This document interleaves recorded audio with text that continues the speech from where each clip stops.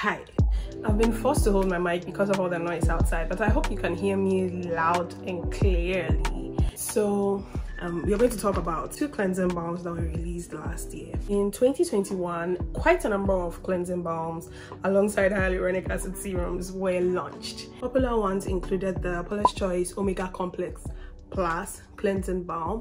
There was the Super Dream Berry Mask from You to the People, and closely after that, Naturium released a cleansing balm as well. There was also Muihud. They released a Chi cleansing balm as part of the brand launch, and I just found out about it when I was putting together the video for the community review skincare in 2021. If you haven't seen it, you should see it. It was a fun video, and there have been a lot of comparisons because the Super Berry Dream cleanser and the Naturium Purple Ginseng cleansing balm were released quite close to each other. Many of the reviews I've seen tend to compare the two. I was lucky to get the opportunity to try the Paula's Choice Omega Plus cleansing balm and the You to the People Super Berry Mask. I did an ad with Paula's Choice. That very first one was gifted. I have a second bottle and a third, all of which I snagged during the sale because I really enjoyed that cleanser, and I was given the freedom to choose which product to make the ad for. So that's, you know, by way of disclaimer. But because these are the 2 that I had at my disposal, I plan on getting the Naturium one sometime in the near future. Since there have been more reviews comparing the Super Berry Dream cleanser and the Naturium Purple Ginseng cleanser, I figured it would be fun and also out of curiosity to, you know, do a review or a comparison between these 2. Now the Super Berry Dream cleanser, I'm sorry if I keep referring to it as the mask, because the mask, I'm looking right at the mask on my desk right now. That's a moisturizer, but they are in the same family. Hold on, let me show it to you. This is the Super Berry, focus. This is the Super Berry Dream mask, and it's actually from the same line as the Super Berry Dream cleanser. So that's why I keep referring to it as mask. So anytime I say mask, I'm referring to this one. So the Super Berry Dream cleansing balm is 95 grams or 3.35 ounces for $34, while the Paula's Choice Omega cleansing balm is 103 mils or 3.5 fluid ounces for $28. So both of these are typical for each of the brands. Paula's Choice products are usually within the above drugstore price. You to the People products are a little bit higher in terms of price. They have a serum that's going for like $60 something, but you would find the most expensive serum from Paula's Choice for about $50 something. You know, that's as close as it gets. If they release the product, it will very likely be in those respective price ranges. They describe this cleansing balm as a flash melting daily cleansing balm and makeup remover. I don't know about flash melting. Looking at the Omega Complex Plus cleansing balm, Omega Plus Complex cleansing balm, described as a triple action cleansing balm with omega 369 and is velvety smooth. So now let's talk about the texture. Paula's Choice wins hands down when it comes to how smooth the texture is, but they are markedly different in the way they feel, right from the tube or the packaging to when it finally melts down and emulsifies. The Paula's Choice cleansing balm looks just like a basic standard regular cleansing balm. It's just white, no fragrance, and your usual balm, but it's not very, you know, solid, for lack of a better description.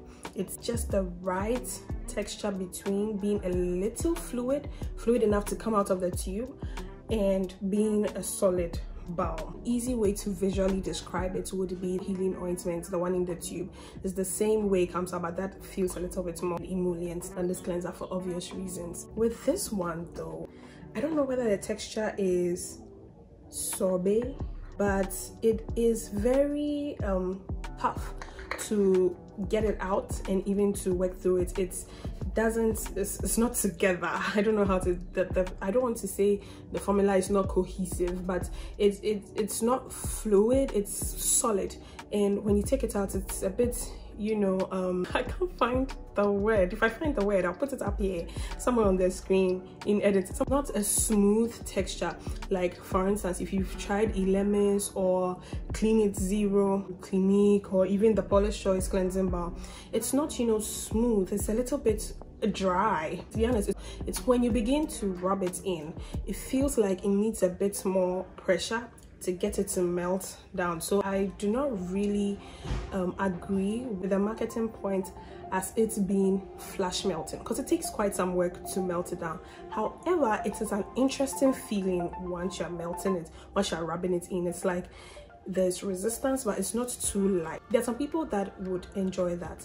I personally like the way it feels once it is melted. It feels like there's still some body to it. It's not just like a light oil, like a facial oil that I'm moving across my face. It has some body to it, which I enjoy. Paula's Choice melts much easier, much faster. I would call that more of a flash melt. But looking at the demo, you know, it takes some work to even keep it on your face in the first place, and then to, you know, have it melt, it takes a bit more pressure to melt it in than the Paula's Choice. So, and I've seen a lot of reviews comparing this to the Naturium Purple Ginseng Cleansing Balm, saying that that is a smoother texture compared to this. This is, you can even see how, I don't not know how to describe it, but if I shook it right now, see, did you see that it was even falling out? If I shook it up right now, see, I think this is what it's called, a sorbet texture. I'm not sure how it's picking up on camera, but yeah, basically the texture is not like your regular cleansing balm, and some people would not mind. I personally do not mind, but it was just a striking difference between the two. So when it comes to smell, we are talking about the general experience. When it comes to smell, the Paula's Choice one is fragrance free. It smells like nothing.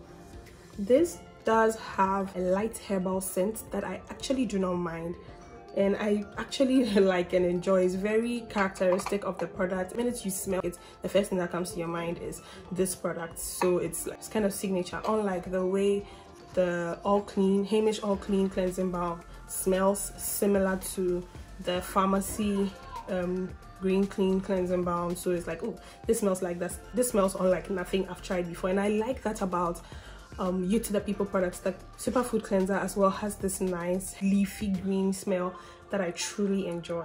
Now let's take a look at the star ingredients. Superberry Dream Cleansing Balm, they have the Dream Oil Blend, moringa, jojoba, and sunflower seeds. And then the extracts are maki, acai, goji berry, and oil soluble hyaluronic acid. The Paula's Choice has jojoba, meadow foam seed oil, omega-3, omega-6, and omega-9. So I don't want to go too much into the ingredients because I am trying to give my audience more of, you know, the experience than the science behind it. It is great, and there are channels that are doing that, and I love watching it. The science is the main reason why I was even drawn and started the whole skincare content creation, even though I wasn't given, you know, scientific information. But I just want to, you know, relay the reviews in terms of user experience and how fun it is, and, you know, the price and who we think it might be great for. So now let's look at performance. I judge it based off, or look out for, an enjoyable, unique texture, how well it emulsifies, if it leaves an oily or greasy film, how it takes off dirt, makeup, sunscreen, and other things off my face. I'm not one to wear makeup often, but I do wear a lot of sunscreen, so I double cleanse mainly if I've worn sunscreen multiple times a day. If I've worn sunscreen once a day and I'm tired, I'll just, even if I'm not, I'll just keep the double cleansing. When it comes to efficacy, I tend to use the makeup, and one indicator for me would be, can I easily get away without a second cleanse? Not that if I can't get away with not doing a second cleanse, it's a bad cleanser. I just use that to measure how effective it is as a makeup remover, because that is what it's marketed as. It felt like the Paula's Choice did a better job of taking off makeup. In both cases, I used the Clean Skin Cleansing towel, washed it clean. I did it about 2 to 3 times, and I could comfortably, you know, use a moisturizer or a toner without doing a second cleanse. On the other hand, I did the same thing with the You To The People Superberry Dream Cleanser, and it did take off the makeup, but you could tell even as I was taking it off during the cleanse, it took a bit of work to get out all the eye makeup, but it emulsified beautifully and it did take it off. However, I didn't feel comfortable going into the rest of my routine without doing second cleanse, so I went in with the superfood cleanser, which is like my favorite cleanser right now. So you should definitely check it out and grab one, even if it's the mini one, at least once. Try that cleanser, it's really good. I really love it. I just really love it. When it comes to emulsifying, these emulsify really well. I love the way the Paula's Choice cleansing balm emulsifies. However, I did a side by side. The Super Berry emulsified into a milkier consistency, which I enjoyed, and because of how difficult in quotes it was to work it in, once I worked it in and added water, it felt more creamy than the Paula's Choice. You to the People Super Berry Dream Cleanser gave me a richer experience. That was really surprising and interesting to see, considering the consistency and the texture of the Super Berry Dream Cleanser as compared to the Paula's Choice. As it is with different products in the same category or for the same purpose, everything comes down to preference. The texture of the Super Berry Dream Cleanser is weird, but I kind of like it. It's not like the usual cleansing balm. It is thicker, it's harder, it may not be as cohesive as most of its other formulas are, for lack of better expression. I like the feeling. It glides, it needs a bit more pressure, but it glides and it feels more like a massage.